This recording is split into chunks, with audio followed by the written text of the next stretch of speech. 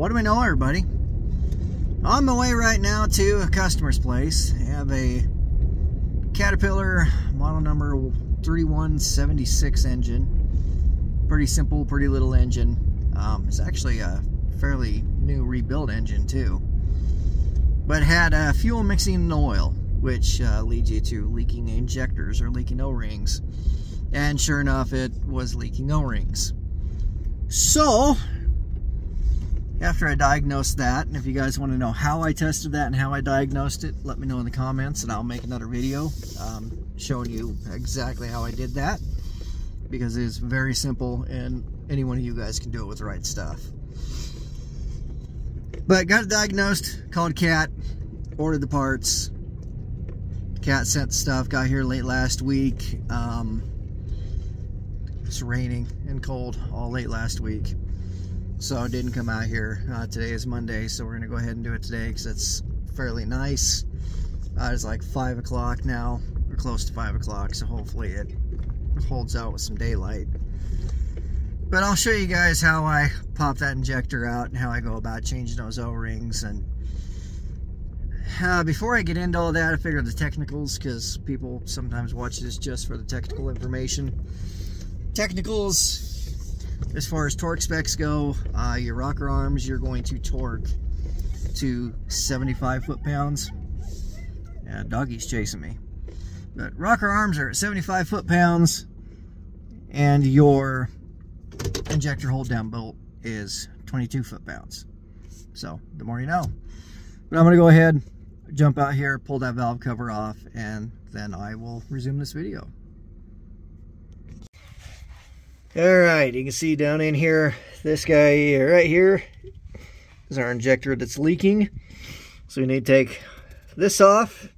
So pull that bolt there and that bolt there.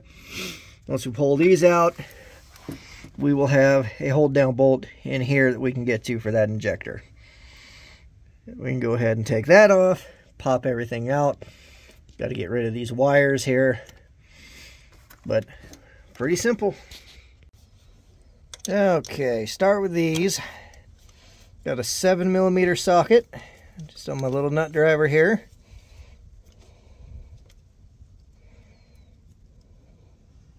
Pull that off. Good. Come on now. There you go. Pull this one off.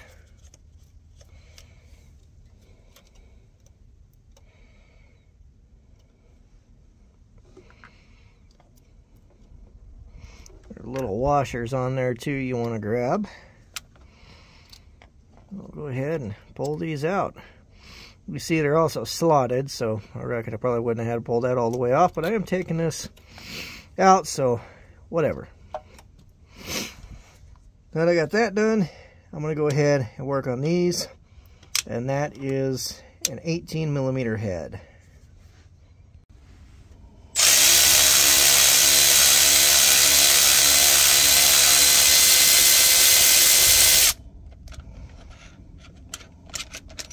There's one.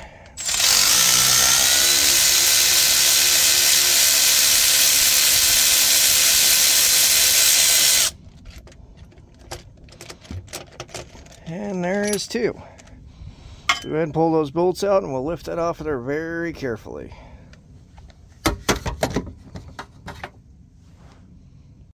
And here we go. You can see we got the rockers out. Want to be very careful with this. Don't want to lose any of the pieces. Don't want to screw up your overhead adjustments. But I'm going to go ahead, leave the bolts in there. That way everything is there. And we're going to go ahead and get that hold down bolt broke free.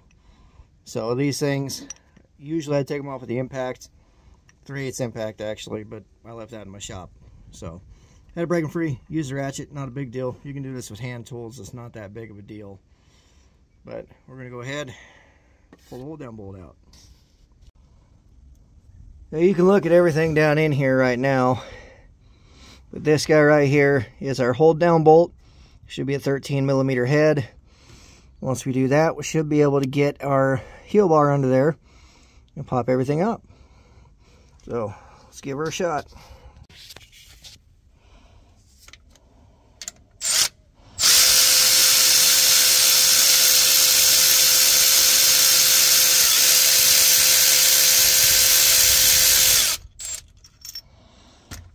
go. Go ahead. Pull that out. You can see, where are we at? There's our bushing. Want to make sure that we save that bushing, so we're going to need that. And then we're going to verify our bolt length. So we got a new bolt, which is what you're supposed to do. So we'll put that bushing onto this bolt when we go and get everything thrown back in there. Now we're going to go ahead and underneath this hold down, we're going to stick our heel bar and we're going to give her a pry. Now I have a lot of different heel bars. I love my indexing ones.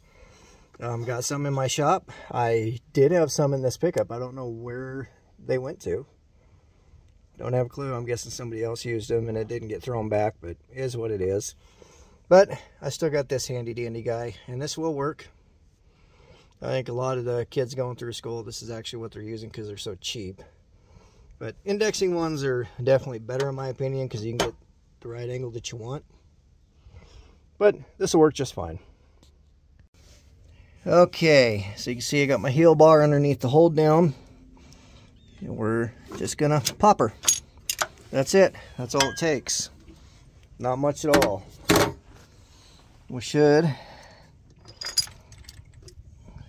be able to go down here just like that. There is our injector, and there is our problem.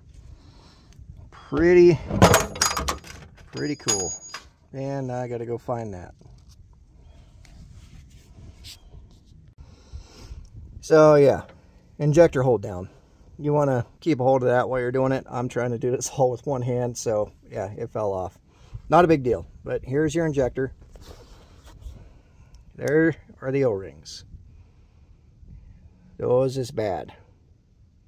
Not a big deal. That's why we're here. That's why we fix them. They're buggered up. That's why you call Jim. Okay, got O-rings changed on the injector. Went up top in the engine and I cleaned everything out in the injector bore. Spray brake cleaner down there, scrubbed it up a bit. Got a brake bleeder is what I use, one of the vacuum suction style ones. Works really good.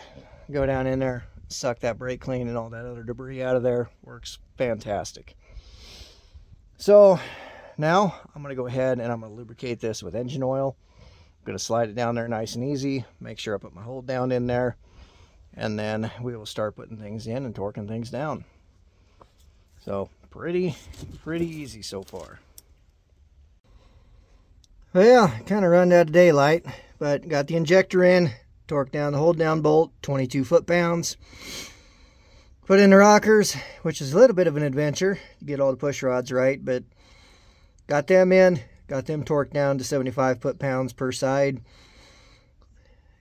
Got our wires put back on. So now all I got left to do is the valve cover. And we're done. So kind of run out of light here, which is kind of what I expected. Stupid daylight savings time anyway. Darn chin whiskers keep grabbing my hair. But I'm going to go ahead and throw this valve cover on.